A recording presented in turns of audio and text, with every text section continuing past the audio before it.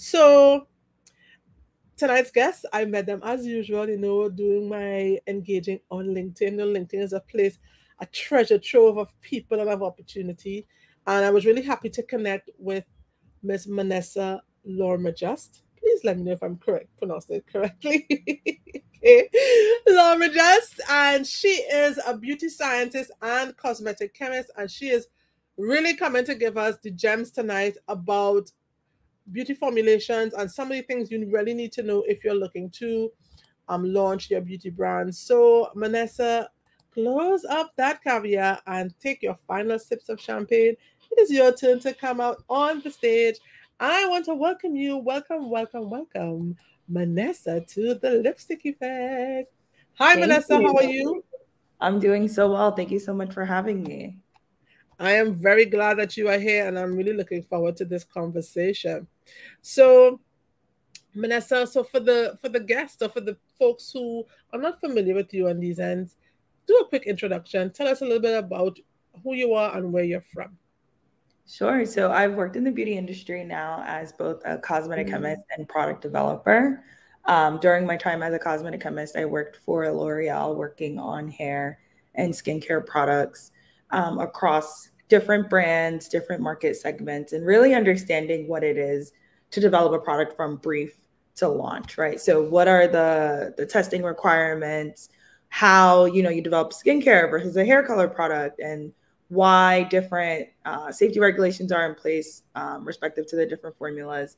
And then I had a personal interest in skincare. Like I always joke that my entire bathroom is like 70% skin and then like 10% hair care products. And so I switched internally to the skincare team, learned more about developing products on that side. And then I pivoted to product development because I wanted to work in a role that was a little bit more brand facing. I think at the time I felt like there was a big disconnect between the people formulating in the lab and what marketing's expectations were. And I always felt like we had the same goal, we just didn't speak the same language. And a lot of times, like that would cause like headaches or hiccups in the product development life cycle. And I just wanted to be a part of the PD team because I felt like that would be kind of like ameliorating my skill sets while also building myself on like a business and development perspective. And so I was able to jump ship and do that at Forma Brands, which is a beauty incubator based in San Francisco. very, very cool. Okay, all right. So I see on your website that you describe now. I think I may. You describe yourself as a girly nerd. Is that what you said? A girly That you nerd, yes. Yes, that you always had an interest in chemistry. So tell us a little bit tell us a little bit about that. Where did that start? Is it that your parents exposed you to science as a young lady? How did that work out? So that's a great question. I will say my interest in chemistry started when I was in high school. So I've always been smart, right? Like, so that means like I got A's in every category, right? But Mm-hmm. I never really like, I used to want to be a doctor, but that's because I'm Caribbean, I'm Haitian. So in my house, it's like you got to be a doctor, engineer, or a lawyer. Like, there's really Yeah. only the top three professions. And so I always thought I wanted to be a doctor. And then I took chemistry and I started understanding about like actives in terms of like active materials. And like, I think salicylic acid was like the first ingredient I like learned about on like Wikipedia and like understood like the molecular structure and all these things. And I was like, wow, like that's pretty cool. Like people like know molecules. And then understanding just basic like general chemistry, I realized like I actually wanted to do pharmacology. So I wanted to be a pharmacologist. And I had these big ambitions that I would cure HIV and I would do cancer research and all the things that like I would see on TV. And I was like, well, I want to do that kind of research. And I always feel like you have one plan and then God kind of like directs you and where you're supposed to be, because I applied to 3 different pharmacy schools. I got into 2, but the one school I could actually afford, I didn't get into. And so at Mm-hmm. that school, which is Rutgers University, I just majored in chemistry. And one day I'm like Googling, literally me and Google, we're like this. Like me and Google, we go way back. I'm like Googling like what does a chemist do? Like I had never met a chemist before, right? I've never met a chemist. I've never met somebody that worked in the beauty industry, let alone anybody that looked like me. So I really had nowhere to start but Google.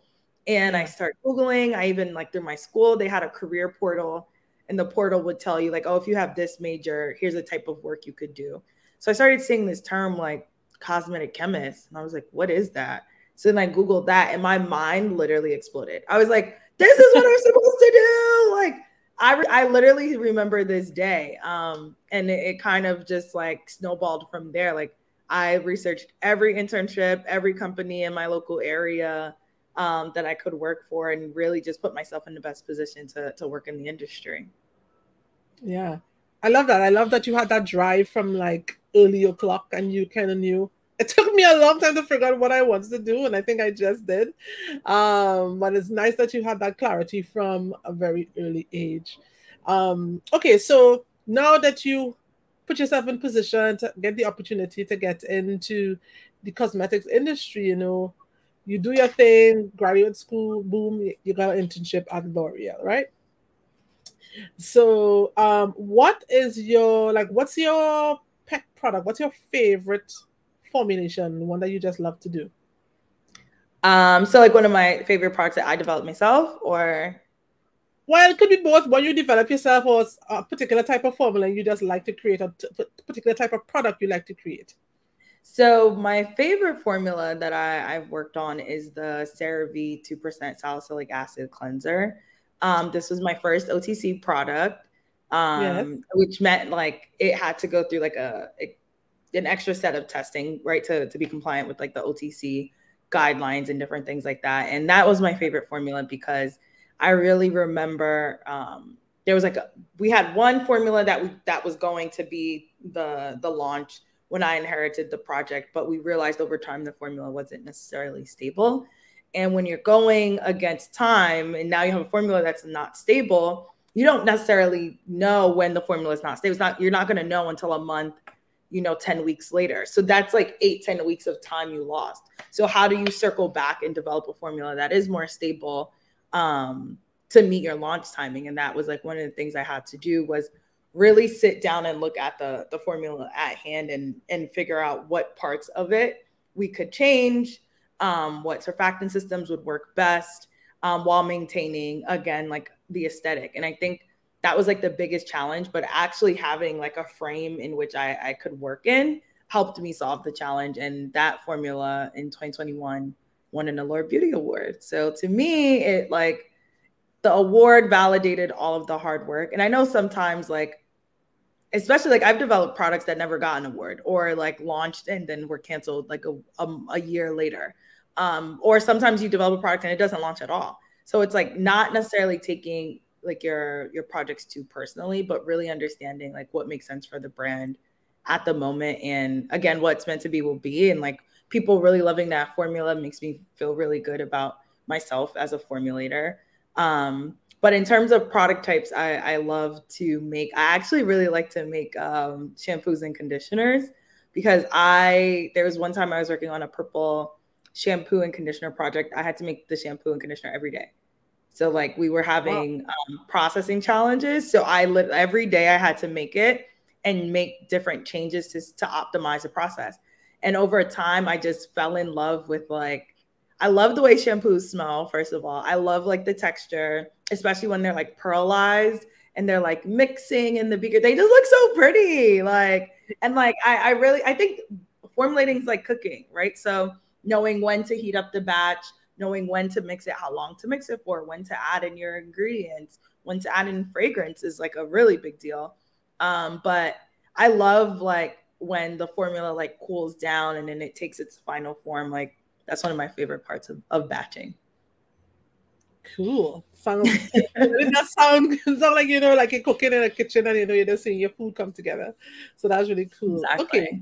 So, all right. So let's talk about product development, right? If I'm using the correct term, I don't know if that means something different in the beauty world, but you will guide me here. So Okay. where do I even begin if I want to develop my own beauty product? Like, should I come with an idea? Where should that be? Give us a walkthrough if you had to do that? Yeah. So I think the first part of product development is understanding where you want the product to sit, like what product category, right? So I always say it's better to start with something that's more personal to you, because the relationship that you have, the ambition that you have, like the passion you have behind your first product is going to be what sets your brand apart from anything else. So if you're really passionate about skincare, I would tell you to develop a skincare product or like a serum, something that's like really easy to start with. And then when when you're evaluating it, when you're testing it, when you're making iterations, you actually have a point of like you have a perspective on it, right? Like, does it work for you? Does it not work for you? Like, what is it that you want to see that you're not currently seeing on the market? And I think too, understanding where you want the product to sit, right? So if you want to sell a serum for $30, well, you need to look at what $30 serums look like, what they feel like, what they smell like. What is it that you can do differently with the serum that you want to launch? Then I would consider like different ingredient stories that you want to play, different textures, what type of packaging you want to leverage. Like serums typically come in like a pump or like a dropper, right? Like what works best for you in terms of how you anticipate using it and how you want to, like, again, set your brand apart. I think in each step of product development, brand distinction should always be like the top point. Like, okay, so we're going to use these ingredients because no one else is using them, or maybe other people are using them, but not in this specific combination or in this format, right? So how can you keep your brand distinctive from product, pack, brand name, different things like that throughout the cycle? And I think also thinking of like how to sell your product differently, right? So D2C is always the easiest, right? But are there other avenues in which you can consider selling your product, right? Like, I think online is always a great start, but I think sometimes too, we overlook different markets. Like, for example, if I'm going to launch a cleanser or something for acne, like let's say I was just going to do a brand today, I would work with college students because that's a population, right? They're always looking for new products. They haven't like entered like the age where they're like tried and true, right? They're always looking for what's new, what's fun, what's catchy. I would position a product to them, and I'd work with a local university, a local like organization of like young women at the university, say, oh, like, okay, like, what do you guys like about this product? What don't you like about the product? Because I think the other trend I'm seeing in beauty right now is like community driven product development. So if you look at brands like Glow Recipe, Versed, what's the other one? There's another brand, Glossy Egg. They get a lot of feedback and direction for their next couple SKUs from their actual audience. They're not launching anything the audience hasn't already asked for. And I think that's really, really big in terms of building a sustainable product pipeline. Oh yeah, I think, that you just gave like 10 gems there. That is so true. And I love what you said about, other ways to sell. So I know you said D2C. So for those who are not familiar, that means direct to consumer, right? So there are many ways. So like I see the idea of launching. Actually, I interviewed somebody probably a month or two ago, and he launched his product in a market, right? In a pop-up weekend market. That's where he launched his product. But because he's versed in branding and so on, he really presented a very polished finish. And he worked along with a lab to develop his formula, you know what I mean? And he took his time too. So I agree with you 100% that there are different ways to launch. Every it's not a one size fits all type of thing. And for sure, and I think people could definitely like appreciate that somebody and else also versus like online marketplaces too, right? Like I think the barrier to entry can be lower there than like everybody wants to be in Sephora, everybody wants to be in Ulta, don't get me wrong, but I think for small brands, partnering with niche retailers is also a great idea. So partnering with the retailer that like really fits like what your brand's vision is, right? So retailers like Violet Ray, Credo, Blue Mercury, like they only work with certain brands, right? Because it fits like what their vision is. So finding a retailer that aligns with your vision and your ethos, in the ethos of your brand, can also make you go a long way as well. But also, like, I think one of my favorite apps right now is Flip. Anytime I talk to anybody in the beauty industry, I mention this app, but it's like a TikTok like app where content creators can make content based on products that they bought through the app specifically. And one thing I Yeah, like about the app is they're open to working with smaller brands. They work with small brands, medium sized, big brands, but the goal is to basically close the loop on um, content, like product driven content. So you can yeah, only purchase through the app. Like you don't have to leave the app to complete your purchase like you would on TikTok. yeah, And the other good thing is like the app allows content creators to make money from each sale of the product. Like even if you're a macro influencer or micro influencer, you have an equal chance at making money. I think that that's yeah, really cool. yeah, yeah. That's great. I noticed that leveraging of community to make to drive product sales. You know, Yeah. Flip, super great, newness. All these platforms are driving that. I think we just need one of the Caribbean because we don't have access. They shut us out. It's okay. Whatever. We will. You can do it for yourself. Yeah, we can do one. I just have to find the right developer to create that kind of platform for me. Developer, are you out there? Find me. We can do that for sure. SaaS is where it's at. We're You know what I looking for mean? you. Like Exactly. We are looking for you. You know what I mean? Okay, so let's talk about timeline for developing a product. Right now, I know we may have some people who, they have a bright idea and they're super enthusiastic about getting their formula crafted and onto the market. But I want you to paint a very realistic picture for what, in terms of time to formulate a product, what does that look like? I don't want to say on average because I'm sure you're going to say everything is different, but just paint a realistic picture for the timeline somebody wants to get something out into the market. I think they should give themselves. Well, I know you said you didn't want me to say it depends, but I will say it depends based on how they're doing it. Like if they're like you made the comment of like someone doing it at home in their kitchen, right? Mm. You could get something out in like 6-9 months. One, you want to make sure the product passes stability testing. Like you're not just putting it together, putting it in a bottle, and then selling it immediately, right? Because what if the next week, like after somebody purchases it, it separates. So giving yourself time to do stability testing, giving yourself time to make sure it's compatible in the packaging that you choose long term. But if you're working with more like an established private lab, I would definitely say you need to give yourself a year to maybe like 16 months because they're going to be developing the formula on bench, sending you different prototypes. It's going to be an iterative process. There might be ingredients that may not necessarily be available at the time. They too will have to do stability testing. You still have to do testing with how compatible it is in your packaging. You'll do microbial testing. You'll do safety testing, clinical testing, depending on what the product is. And then you want to make sure your product, depending on how many units you want to make sure your product can scale up. And so with scaling up, you have to be cognizant of like minimum order quantities and like what the vendor you're working with, how much they're willing to do for you. And so like that's the difference. It's like when you're working with a private lab, you might be required to make 5,000 units. Is that something you're ready for? Is that something like, do you know if you could sell 5,000 units in the first 3 months, in the first 6 months? Like what does that look like for your consumer? And I think for someone maybe wanting to start out a little bit smaller, I would say do it yourself. Like try it yourself at home, making sure like you're taking the right precautions, but so that way you don't over invest or have too many products on hand where it's like you're not able to sell them fast enough, right? So I Yeah. would say start small, see where demand is, and then try scaling up to get more units.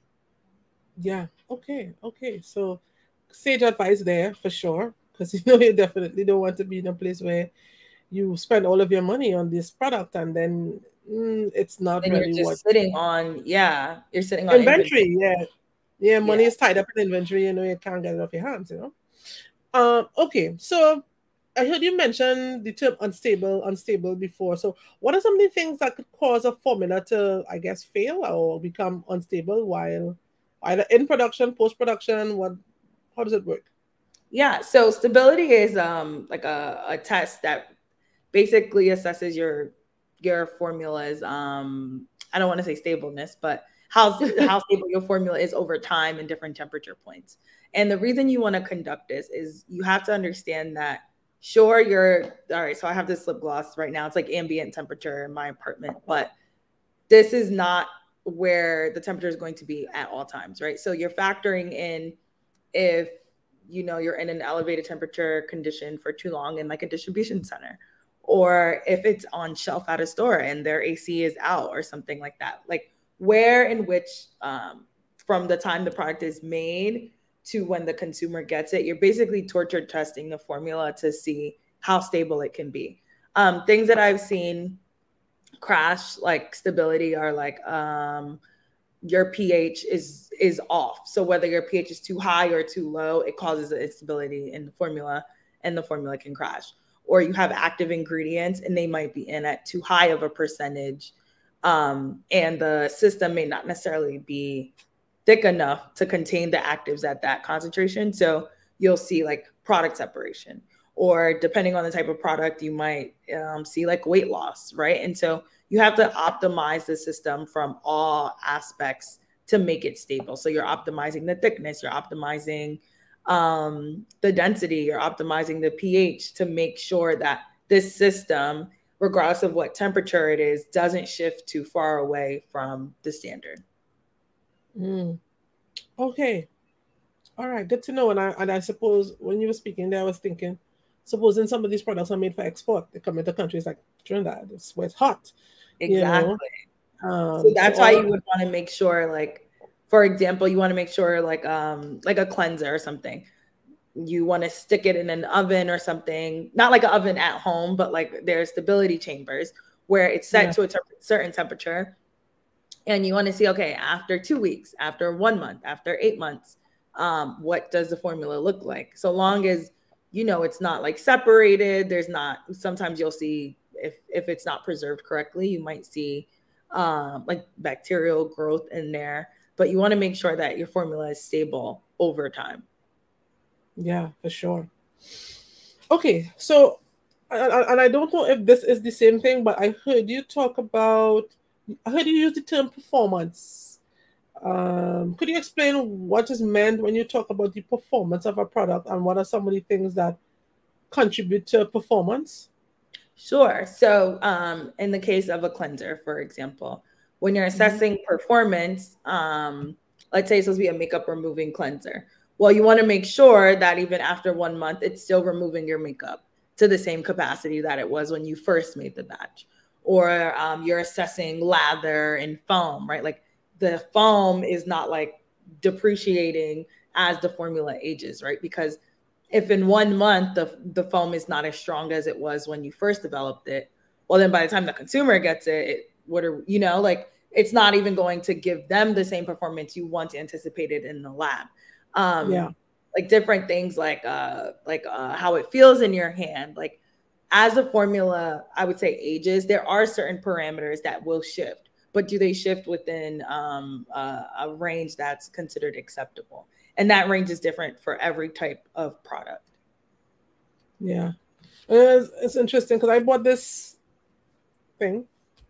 I think it's a made in China, right? And this thing has been wreaking havoc on my lips. I cannot wear it anymore. Yes, and I'm thinking, why are my lips so dry? And then I realized it's not dry. Was it always like like that, like when you first bought the product?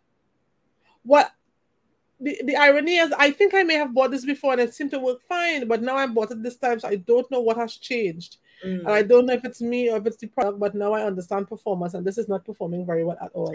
Sometimes that happens. And products are like reformulated all the time because like regulations change. Maybe there's a sourcing problem with some of the raw materials involved. And if you ever had like a favorite product and then one day you were like, I don't know, like you're not crazy. Sometimes the formulas do change. Okay. I wanted to ask you that if people ever like, change, they come back and they change things or whatever the case may be. Yeah, often you have to, sometimes because of regulations or because of, like I said, sometimes raw materials can be discontinued by the initial supplier, or, there's a multitude of reasons why you'd have to reformulate. Maybe there's like a safety concern on one of the ingredients. But sometimes brands choose to disclose that they change the formula, and sometimes they don't. Depending on the formula, they may or may not say so. Yes. Well, something must have changed to that.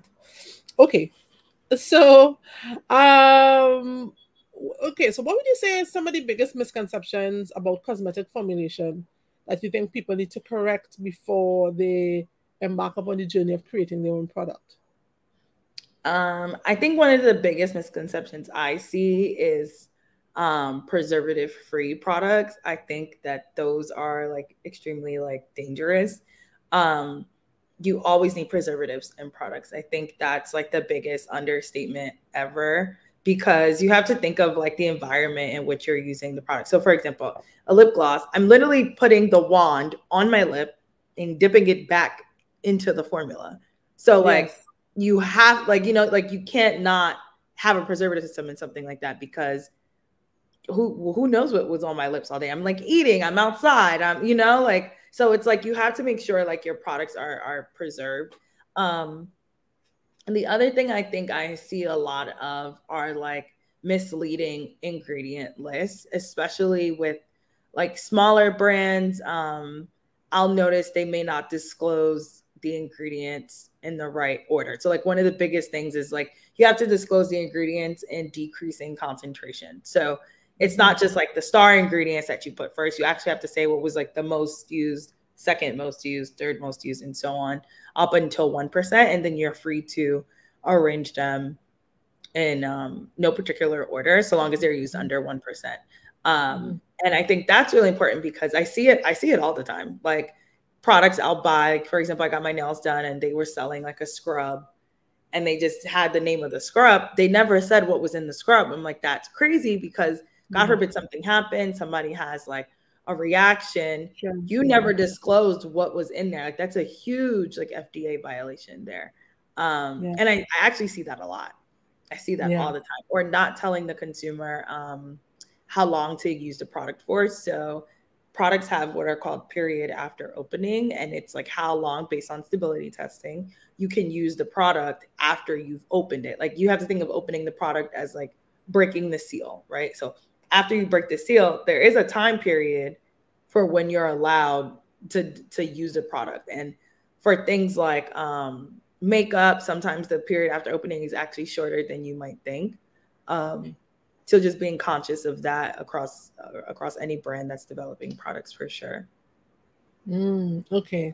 All right, guys. So if you're just joining us, we are speaking with Manessa Lormajas, Manessa Lowe, as she has it on the screen there, cosmetic chemist and beauty scientist, who is giving us a pretty much a masterclass in cosmetic, well, not formulation per se, but the things that affect it and some of the concepts around cosmetic formulation and how these things can affect the products that you produce for your beauty brand. So definitely you want to share this stream with somebody who you know may find it useful, who's thinking about launching something new, who may have been trying and it's just not working out, and they're trying to figure out why can't I get this right. So maybe something that Manessa will say tonight will give you your answer.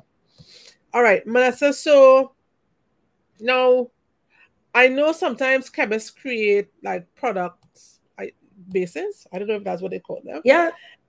Yeah, bases. Oh, okay, good, good. And they can kind of tweak accordingly, right? So based on what the client wants, you can develop something from scratch. What are some of the pros and cons of each one of these, and what would you advise people to get who is just starting out? So, okay, so one part is like, okay, working off of a base. That's only practical up to like certain things. So, for example, if you want an acne cleanser, you can't use the same base as like a milky cleanser, right? Like there are two different bases. They require two different like actives to meet the performance that the client is looking for. Mm-hmm. But I think it depends on, like, I would say, like, okay, if you're doing like a body care line and all you're changing is the fragrance, for example, like a company like Bath and Body Works, they would typically have the same body wash and they just change the fragrance because that's their point of distinction. Like you're buying the Yes. different formulas because of how they smell, not because one like more lathering than the other. That's not the point of distinction for that brand. So it really depends on like what you're interested in doing. I would say the pro with doing something like that, like working off of a base or going the private label route, is that it might cost less money up front. Like getting a completely customized formula is a bit expensive. Mm-hmm. Excuse me. And then depending on all the other modifications you want, each like either even if you're working with a private formulator or a private lab in entirety, they have different pricing structures, right? Based on what it is that you want. So they might give you the first prototype at one cost, but depending on how many changes you want to make, they might cap the number of changes. They might charge you incrementally more per change. So it really goes back to what makes the most financial sense for you and what you're looking to do with your brand. Yeah, yeah, yeah. So, because I think about that, and I think about, because like, okay, the same person I was telling you about, he created a hair care line, but there was an existing product that he found wasn't working as well as it should have. Okay. So I suppose I don't want to say he used the existing product as a base, but I guess he kind of did. Yeah. He can. And it that's not necessarily like a bad thing, right? Because for example, if you're looking at sulfated shampoo, I mean, they all have the same SLS, right? So it's like that ingredient is common in all sulfated shampoos. It's just like, what is it that you're changing, right? Like, are you changing the texture? Are you changing the feel? Are you, changing the fragrance? Are you changing how thick it is, how thin it is? Like, it's like you only have but so many ingredients to start with, but you Yeah. do change certain ingredients, certain concentrations to end up with a product that works for you. The only thing is like, if you're working off of a formula that maybe is like patent protected, then that Mhm. gets into tricky territory because Yeah. you can be sued for patent infringement. Yes. So yeah, that's why I thought it would have been like kind of tricky, uh, to kind of take a base that's on the market, so to speak, and make like turn it as the base for Yeah, I yours. would say so long as it's not patent protected. Right. It's not like illegal to do that. Reverse engineering products is it's not like the hardest thing in the world once you realize like what each ingredient does, how much of it you can use or not use. You can pretty much reverse engineer most cosmetic products. Okay. All right. Okay. So I heard you mention private labeling. So what do you think of private labeling? Like, do you think brands do themselves a disservice with private labeling? I would say no. It depends if that's like your only barrier to entry. Then I mean, if that's what you can do, I would suggest that. But um, I do think though you do have to figure out, okay, maybe if your first product is a private label, I don't think it's sustainable for an entire line of products. To me, I could be Yeah. completely wrong, but I think after some point you have to have a point of distinction because consumers do notice. I will say they'll be like, oh well, that's like this one, or especially if you know like the manufacturer, you can kind of figure out like where the two products are actually similar that are on the formula. So I think so long as it's not the entire premise of your brand, it's not a bad thing. Yeah. You know, I there was something that I read somewhere sometime. I don't know if this is true. Was Kylie Cosmetics a private label cosmetic brand in the beginning? Because I it's, to me, cannot. a lip kit seems very generic, to be honest. I will say I'm not sure. I'll definitely say I know I've heard whispers of the product being very similar to like the ColourPop products, but I don't think it was like the actual ColourPop formula and then Kylie's name. I don't know. I could be wrong. Okay.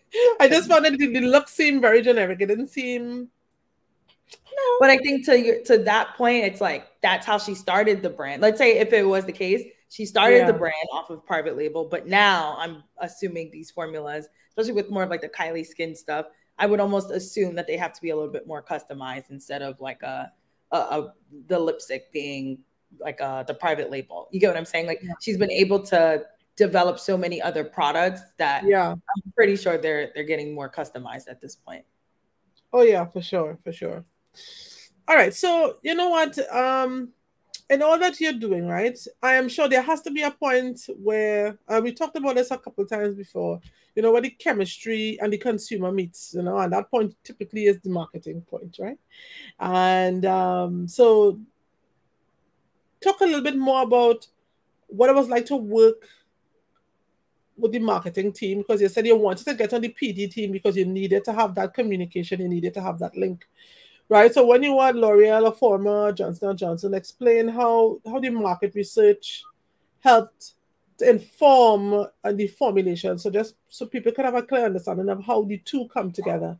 Because I Yeah. find a lot of times with new brands, they tend to kind of hop skip over the market research. They do it too fast. I need to spend a little bit more time there.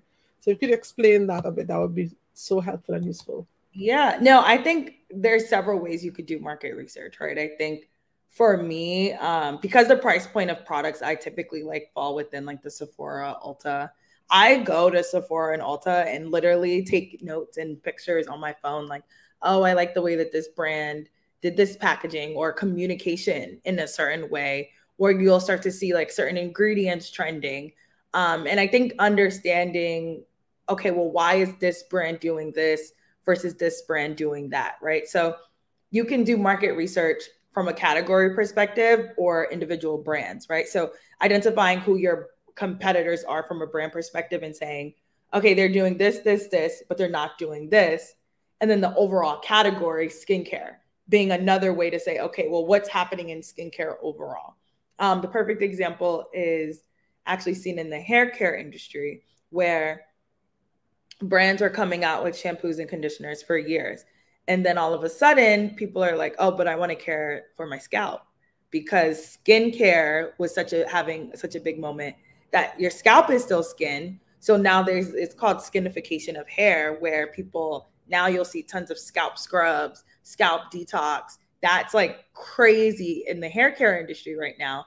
And it's like, Wow. how are you're either doing another scalp scrub or a scalp serum, or you're trying to find a product that caters to the scalp in a very different way. And I think what we saw was like the concept of like a scrub being used on the scalp, you that had never really been prominent at the time. And now like almost every brand has a scalp scrub. So like now that has become the gold standard. But like really understanding like, okay, whether it's like where you're shopping, where your like product brand would fall, what's changing in that space. I think too, in terms of market, like our marketing teams would always come to us with data, right? So it's a little bit easier when the brand is a bit more established and you can leverage like search data or like online reviews to say like, oh, okay, maybe they're not necessarily enjoying the product we just launched the way that we should. What are points that we can revisit? For example, I developed a shampoo and we thought it smelled amazing. Like we thought it smelled great. And that's one of the things about fragrance is like it's very nuanced to the user. So we launched the fragrance. We think it smells good. We get feedback 3 months later. Everybody thinks the shampoo smells like fish. And we're like, what? Like it didn't smell oceany. It didn't smell like anything like that. We had to test the shampoo with a lot of different like fragrance evaluators, and they came back and said that they agreed that there's like a very like minimal like marine note.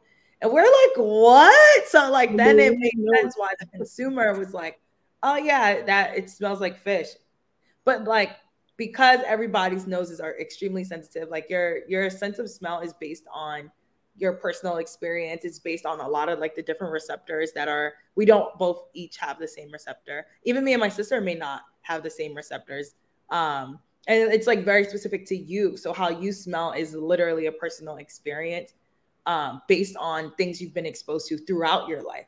And so understanding different things like that as well. But I would say like marketing overall is a very interesting place because it's more than just the product. It's more than just a price. Like it's literally this matrix of product placement, promotion, and price. Like it's like all the factors together determine how you market the product.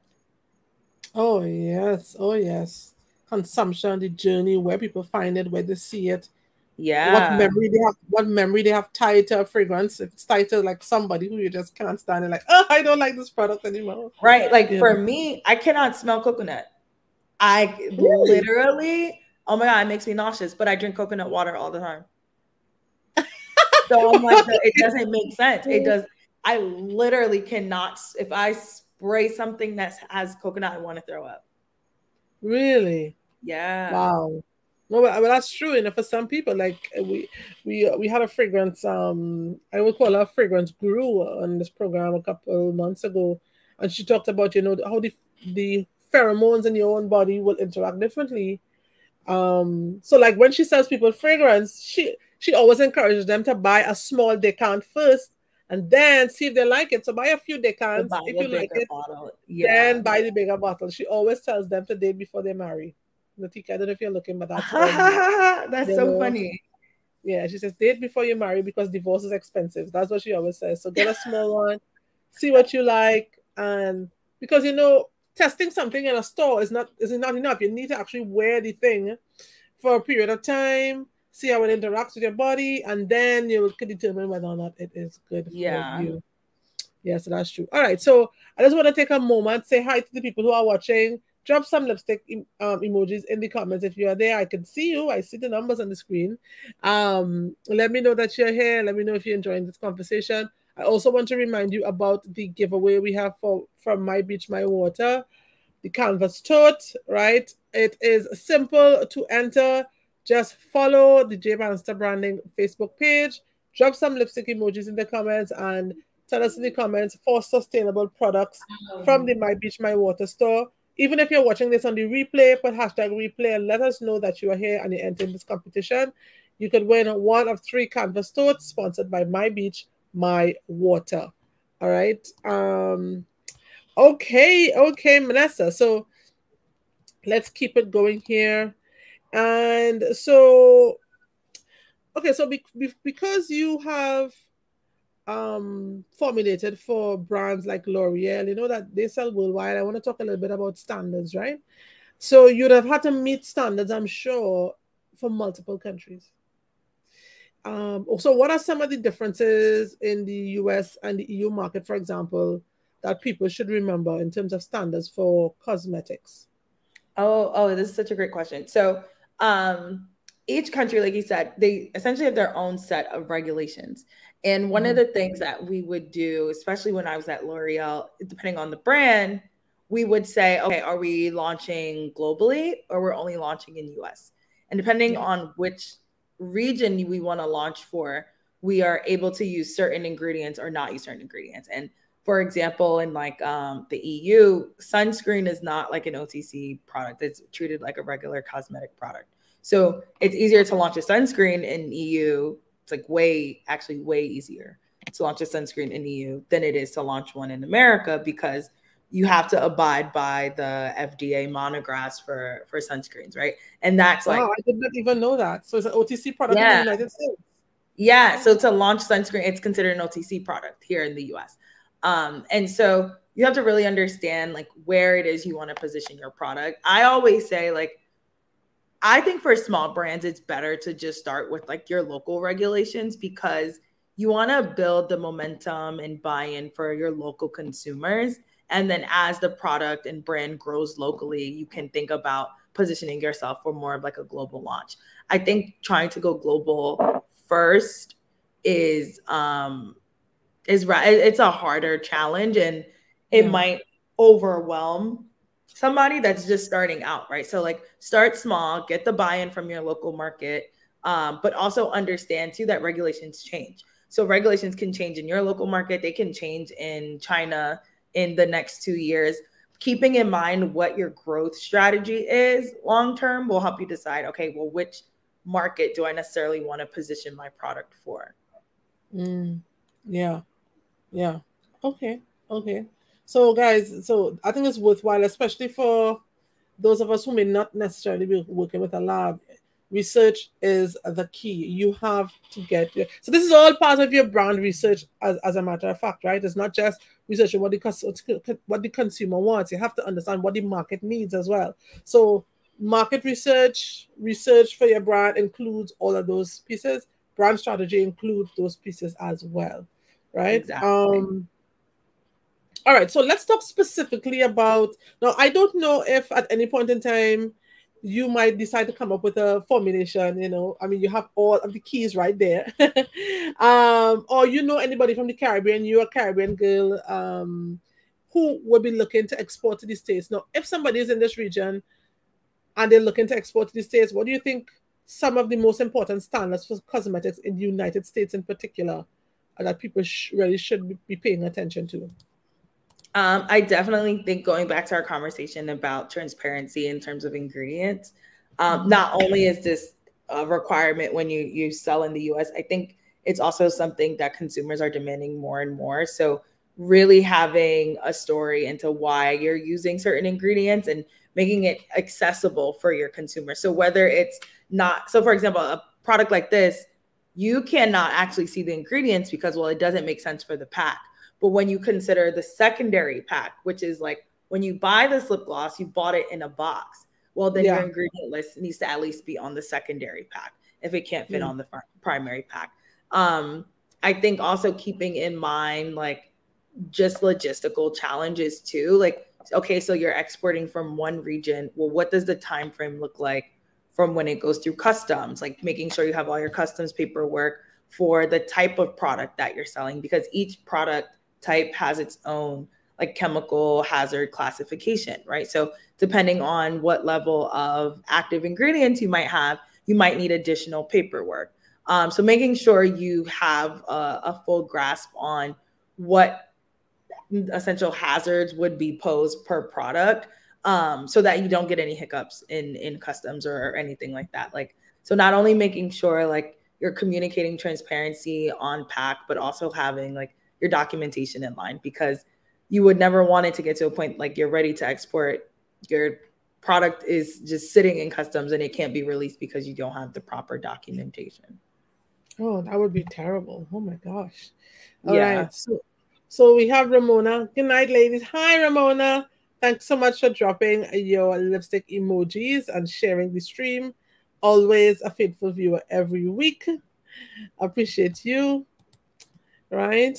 All right. So whew, customs, eh? Just thinking about that. Okay, so you mentioned something before, but I want to ask this. If you've ever witnessed like or know of a case of a where a product had to be pulled from the shelf, and like for what reason, what would that have been? I see that all the time. So one thing I do, I read a lot about industry, right? There Yeah. was a product the other day, it was a moisturizer. Um, it got recalled because it was growing bacteria inside. Yeah, and again, it goes back to your preservative system. And so when you think about where the product is going to be stored, right? Well, what potential risk are there for that? So if you're storing, for example, all my cosmetics are typically in my bathroom. Well, when I shower, I take really hot showers, so it gets nice and it gets steamy in there, like, which I like. But what does that mean when I have a eye cream just open on my counter, right? Like, Yeah. is my eye cream going to not grow mold? Like, is it going to be okay given the environment that it sits in? A lot of Yeah. times too, products can be recalled because of packaging defects. Like sometimes like different components, for example, pumps are very complicated, and depending on what is in the formula, it might cause like erosion within the pump, or it might break in transit and different things like that. So there are like a wide variety of reasons like products can get recalled, but that does happen. And I think again, that's why having like an organization like the FDA in place that regularly looks at products on the market is really important, because they are the body that makes those recalls, or like the brands themselves. But oftentimes it's due to like a safety or consumer complaint that the product gets recalled. Just recall. Yeah. Yeah. I just wish, I mean, we have chemistry, food, and drug. I just wish they were like, get their act together like more tightly. It's just really crazy when, but Caribbean things, it is, we are slowly getting there. There's something else that I thought about, and I wanted to ask your opinion on this, right? Now, you mentioned the concept of people not necessarily giving too much credence to preservatives, and you think that's a big misconception that people need to correct. Now, I know there's this whole idea of natural and organic and that kind of thing. I see a lot of people putting that forward, but I always wonder, does that even make sense to tell people that things are organic? Because in my mind, formulations do need some level of chemicals to keep things stable.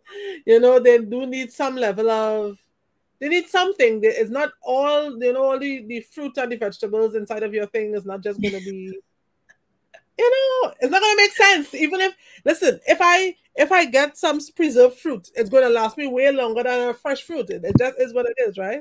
So talk to us a little bit about what you think about the whole notion of organic and that whole movement, and does it even make sense when people sell you things that are 100% organic? Are they selling you a dream?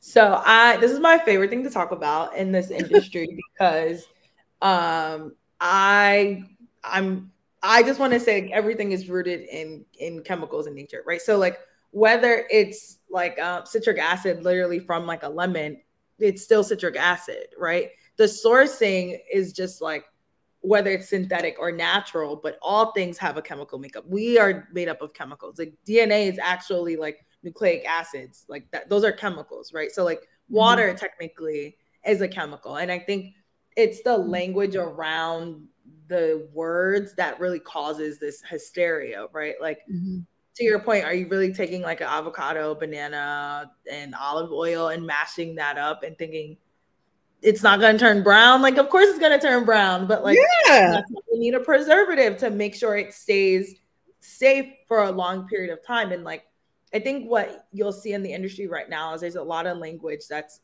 being used like plant derived. So like it could be plant derived in terms of like starting material, but then it's like introduced and goes through like a chemical process to either be refined, extracted, or reacted with something else to give you like the end material that's then used in the formulation, right? But I think I agree. Like I don't use products that are like 100% organic because to me, as a formula, that doesn't make sense. I think they can sometimes be misleading because, well, what is your organic preservative here? And like, how efficacious is it? Like, like I'm always wary of different things like that.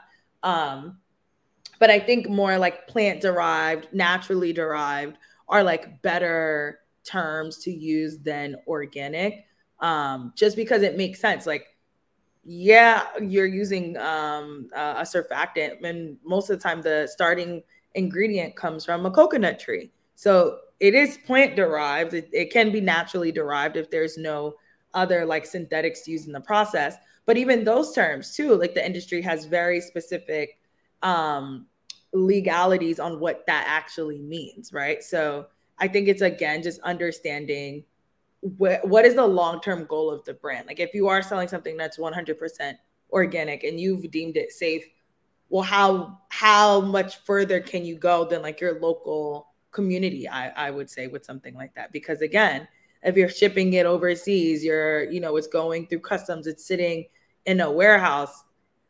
Is it going to be stable over time? Is what I would implore someone to think about. Oh yeah. Oh, yeah. Okay, I got you. I got you. Okay, so Again, Janelle, stability is key. Formulas have to be stable. absolutely.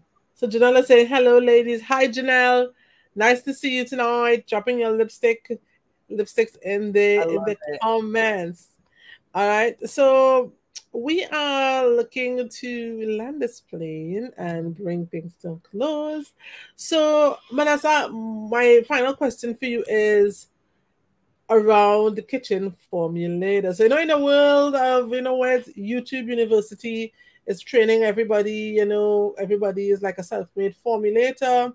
And you know what? There's a part of me that, I mean, I've mixed feelings on this because sometimes, okay, so as a makeup artist, and I do like this because I'm not really practicing. I learned, I'm qualified, but I very rarely practice.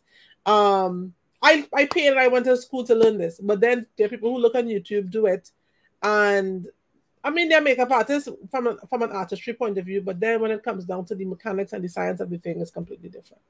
So, how do you feel about I guess the kitchen formulators? You know what I mean? I guess chemistry being democratized is no longer confined to a lab and to a few chemists. You know, everybody, as long as you can mix on YouTube, you can do that. You know, what would you advise them to do, like to keep compliant, to keep safe, and how do you feel about that?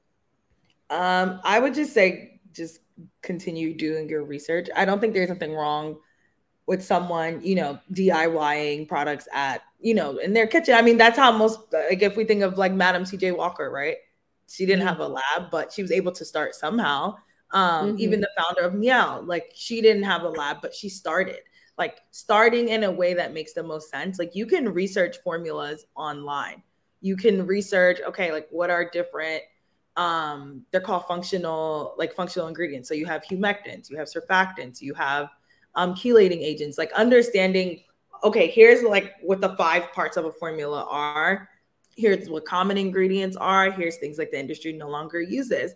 Like, I think that's the thing. Like, Google, I said this earlier, but like, Google is my best friend. You can even go Google like sample formulas from suppliers. Like, they make all of those things public, but it's just up to you to say, okay, well, I found X, Y, and Z online. I put them together. Again, is it stable? Is it not? Researching, okay, like, what is my thickening system? How do I keep my formula from separating?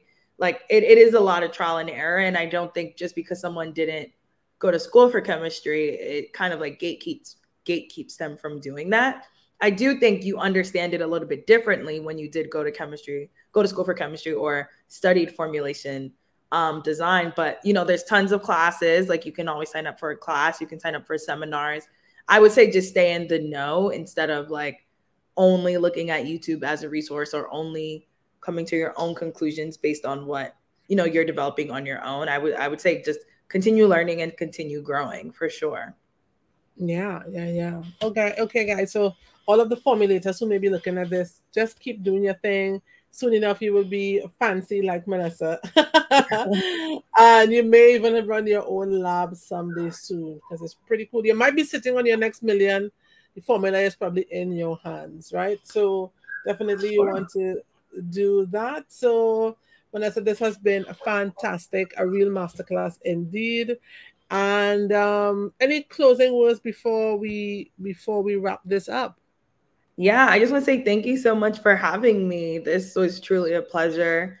If there's anyone out there that wants to connect, maybe wants some feedback on something that they're working on, definitely feel free to message me on LinkedIn, Instagram, TikTok. Find me. I'm on the internet, and I'm Yes, very responsive. So feel free, and we could connect and set something up. she is indeed quite responsive. So follow Manessa on Instagram _Nessa Nessa Low, on TikTok Manessa Low.